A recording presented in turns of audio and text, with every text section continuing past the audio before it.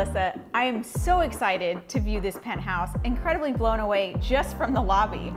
Absolutely, it's an iconic building. We're in Cortez Hill, which is in downtown. Great walkability, magnificent views. This building alone is so iconic. It has fantastic amenities, including a pool, spa, fitness center, clubhouse, bike storage. And this unit comes with 2 non-tandem, which means actually big, large parking spots, plus storage. So it's amazing because that's a really big feature, especially downtown. And I walk in, I'm blown away by this view because it's downtown, but it feels like a grand side of downtown. It does, it does. The floor to ceiling windows just really give you that wow factor as soon as you walk in. And this is a 3-bedroom, 3-bath, which you rarely see on the market. No, yeah. And we're on the 21st floor, so we are on a penthouse, and you just have 270-degree views all the way around. From every room you have a view. So you see the bay, you see Balboa Park, the mountains, Coronado Bridge, the water. I mean, it's absolutely breathtaking. Stunning. You can't get sick of this view ever. And we said penthouse, but it's rare to even have a penthouse like this, right? Absolutely, it's rare to have a 3-bedroom downtown with views like this.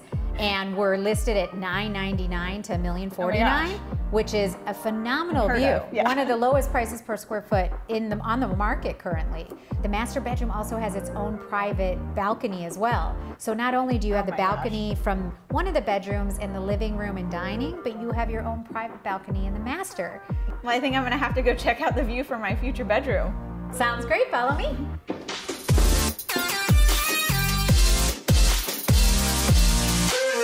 Melissa, I think I could stay out here all day. You can literally see all of San Diego. I know, it's absolutely fantastic.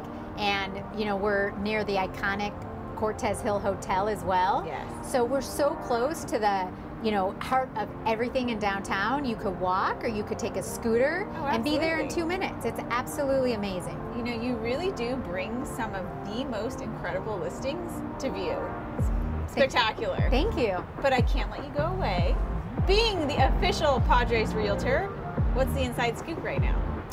So we're coming up on opening day, which is March 28th. It's a Thursday. And what's so exciting, it's a 4-game series against the San Francisco Giants. Oh, that's a good one. And what's really fun is it's a day game. And so the East Village Association puts on a block party both that Thursday, the 28th and 29th.